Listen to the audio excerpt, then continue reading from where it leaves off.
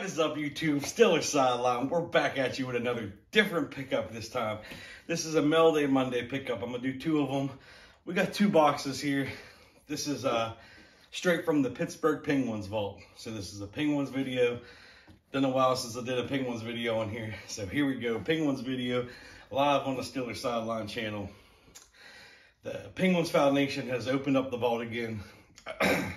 They did locker room nameplates, goal pucks, mystery game-used pucks, game-used goal pucks, and the different items game-used, and you were able to buy them on there for a limited time.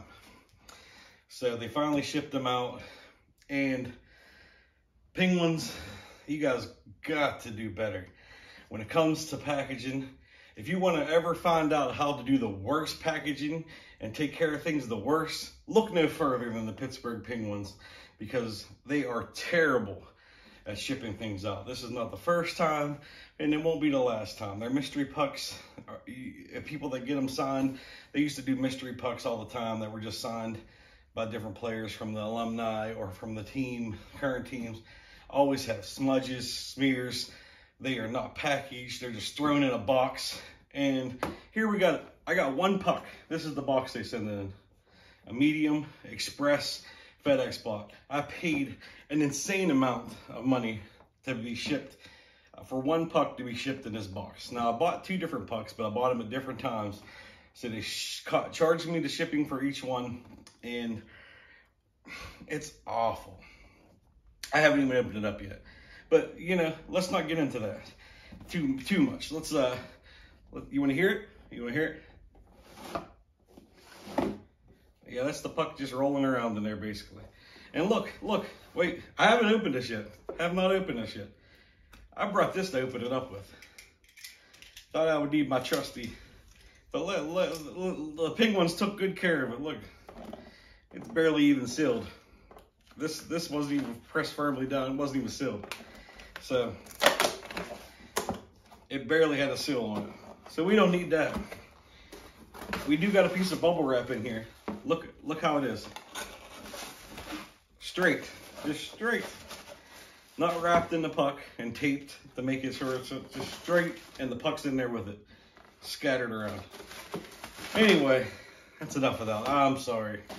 I went on a rant, and I apologize. Grab this, and we got, oh, and thank you. This is my mystery puck, and you know, I looked at it, and I didn't want a new puck. I wanted one from the Stanley Cup season, and that is exactly what I got. I got February 8th, 2016, Anaheim game use puck, Vegas gold. I'll let you see it closer. Got the Penguins Foundation sticker on the back. So this is a game use puck from the Stanley Cup season 2016. So I'm very happy with that. Very happy. That is exactly what I wanted. I mean, I could have, you know, asked for one in the finals, but I mean, let's not be greedy. So I am definitely happy with this. I was just hoping I'd get one from the Stanley Cup season. So 2016 at Pittsburgh, Anaheim at Pittsburgh, February 8th, 2016. This is just a game use puck. My next one will be my goal puck. So you were able to pick who you, say you wanted to buy a Crosby gold puck, Malkin gold puck. You could pick who you wanted, but you didn't get to pick what goal it was. So it's kind of like a mystery goal puck. You get to know who your goal scorer was going to be, but they picked what game it was. So you just bought it and they picked it. So it's pretty cool. It's kind of like a mystery.